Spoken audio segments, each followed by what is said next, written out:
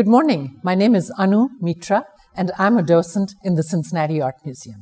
And this is another edition of Cam Look, which happens at 10 o'clock every morning, so check in every day. Commenting on her work in a PBS documentary entitled "What Does Resistance Look Like?", the American contemporary artist Kara Walker noted, "I am not making work about reality. I'm making work about images. I'm making work about fictions that have been handed down to me, and I'm interested in those fictions because I'm an artist. And any sort of attempt at getting at the truth of a thing, you have to wade through these levels of fictions." End of quote. Kara Walker works very much in the practice of wading through history to arrive at her own conclusions. As a history painter, she bears witness to the occurrences of history and the various lenses through which it becomes fictionalized. As a portraitist, printmaker, installation artist, filmmaker, and professor who explores race, gender, sexuality, violence, and identity in her work, she tells stories based in history that reflect her own point of view.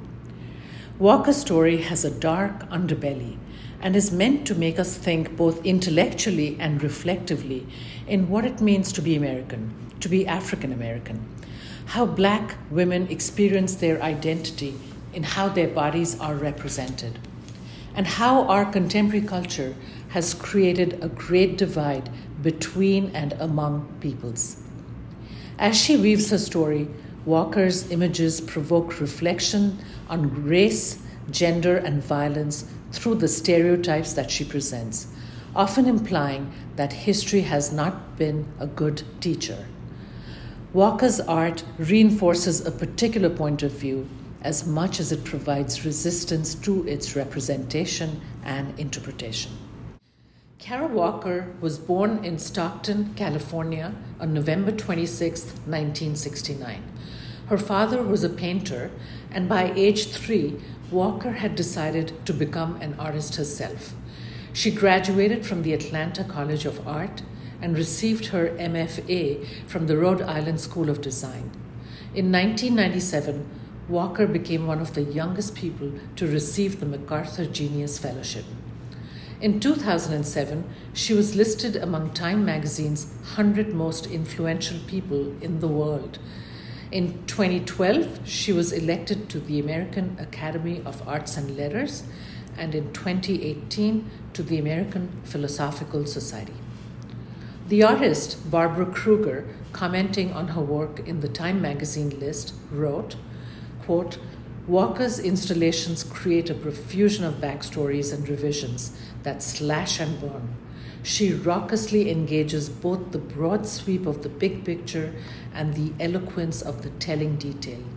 She plays with stereotypes, turning them upside down, spread eagle and inside out. Her silhouettes throw themselves against the wall and don't blink." End of quote. To understand Kara Walker, one has to examine how she references the grand historical narratives of European history painters. She uses the official record to remind us how the evils of slavery were left out from these documents. As a reviser of these fictions, she fills in the gap with traumatic images of brutality and violence that existed then and still exists today. For the Cincinnati Art Museum prints that you see before you, Walker leaned on Alfred H. Gonsi and Henry M. Alden's lavishly illustrated Harper's Pictorial History of the Great Rebellion, published in 1866. Using this source text, Walker makes photo offset lithographic enlargements of wood engravings from the 2-volume original. Then she overlays blow-ups with solid black screen printed silhouette figures. Walker's silhouettes interrupt the official record, as if to emphasize that in this tale of brutality and violence, all sides lose. Walker's form, the silhouette, is essential to the meaning of her work. It is a stand-in for the stereotype, which, as she puts it, also says a lot with very little information. The silhouette also allows Walker to play tricks with the eye. There is often not enough information to determine what limbs belong to which figures, ambiguities that force us to question what we know and see. With the cut out, Walker presents a vast array of horrors so that it is impossible to tell which horrors were invented and which were not. From the mere outline of forms, one detects the racial identity of the person. The hair, the body type, the facial composition are telltale signs. History as viewed from the eyes of the oppressor and the oppressed are vastly different, and this juxtaposition forces the spectator to consider both viewpoints simultaneously. More like riddles than one-liners, these are complex, multi-layered works that reveal their meaning over time. In Alabama Loyalist Greeting the Federal Gunboats of 2005, you see the push and pull dynamic of differing histories. The crowd runs to herald the federal troops, while the young, shapely African-American woman runs to avoid the violation that awaits her.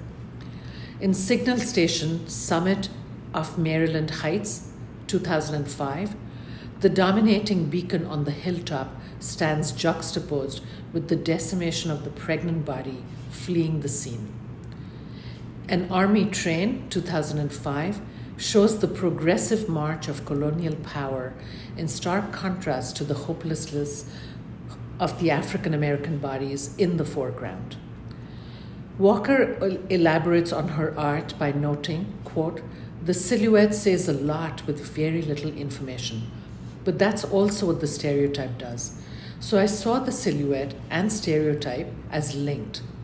Of course, while the stereotype can communicate with a lot of people, and a lot of people can understand it, the other side is that it also reduces differences, reduces diversity to that stereotype." End of quote. Thank you for visiting Kara Walker with me.